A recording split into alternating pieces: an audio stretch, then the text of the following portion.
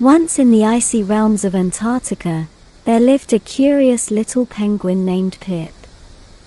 Unlike his fellow penguins who loved fishing, Pip dreamt of flying. Every day, he would watch in awe as seabirds soared above the glacier. Determined to achieve the impossible, Pip practiced diligently. One day, a great storm hit, and the penguins struggled to find food. But Pip's relentless efforts paid off.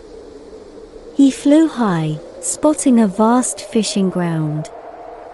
With his discovery, the penguins thrived, and Pip taught them the value of perseverance and how dreams, even for a penguin, could take flight.